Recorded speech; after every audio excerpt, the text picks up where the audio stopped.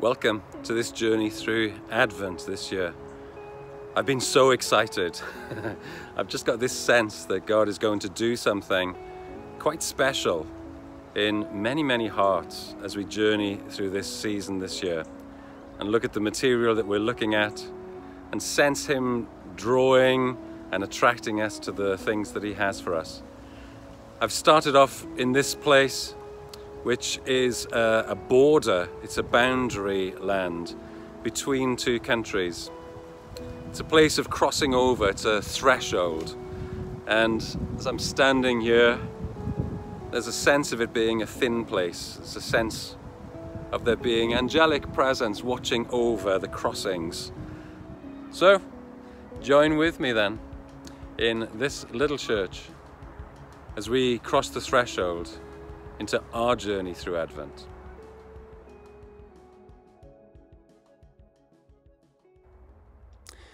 In the name of the Father, and of the Son, and of the Holy Spirit, thank you that you come close to us,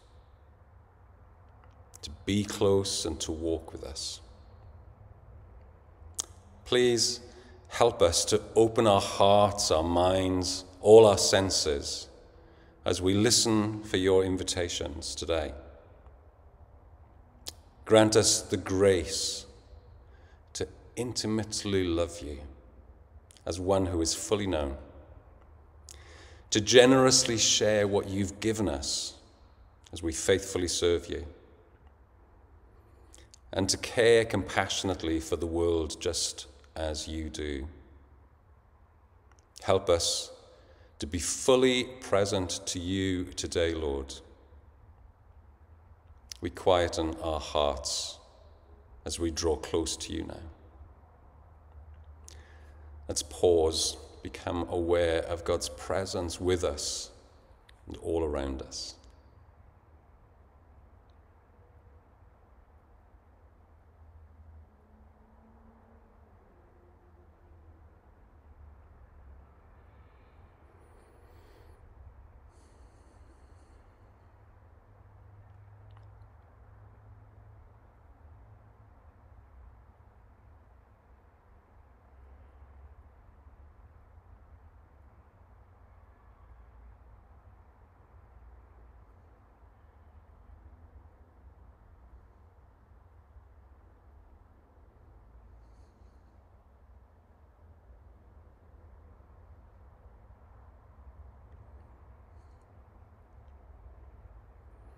We look at a short scripture verse. John the Baptist was the forerunner for Jesus, getting people ready. He echoed the ancient prophecy of Isaiah, the voice of one crying out in the wilderness, "Prepare the way of the Lord, make his paths straight."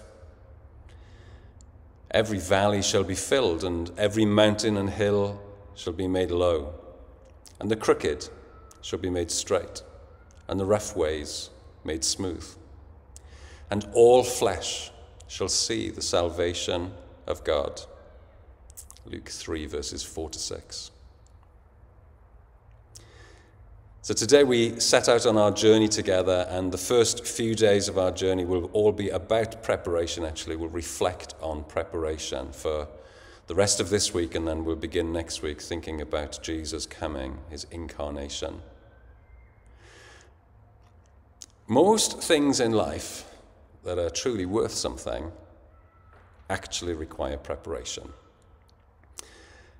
I remember very well running 2 marathons at different points in my life, and each time I needed to train for months before I was anywhere near ready, and even then it wasn't so great, but months of training in preparation.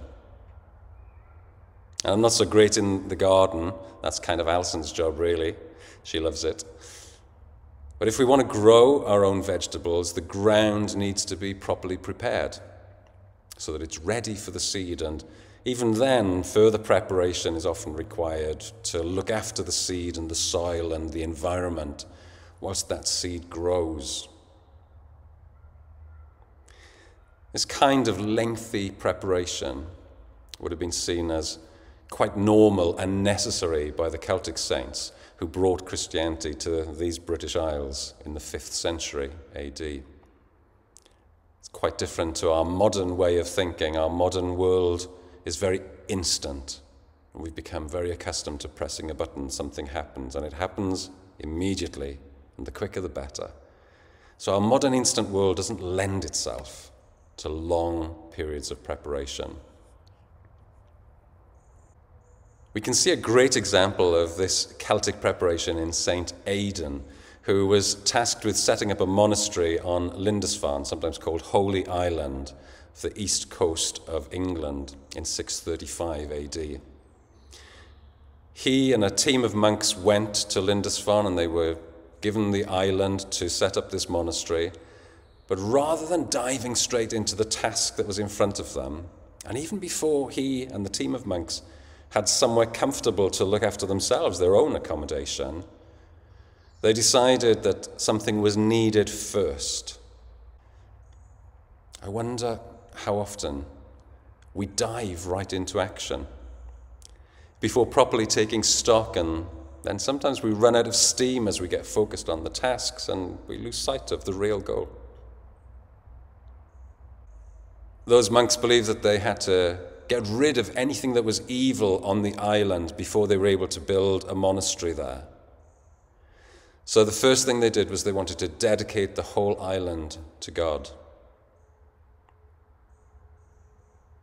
So as we think about that, and as we also draw from today's reading, I wonder what's currently in our lives that might be like a mountain in God's way, or crooked, out of shape, or maybe a little rough.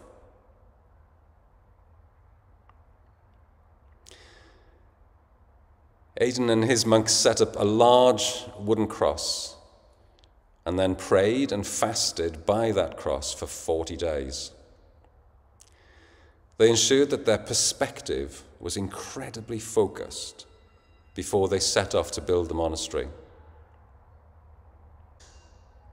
I wonder what we're hoping for or anticipating as we prepare for our journey through Advent.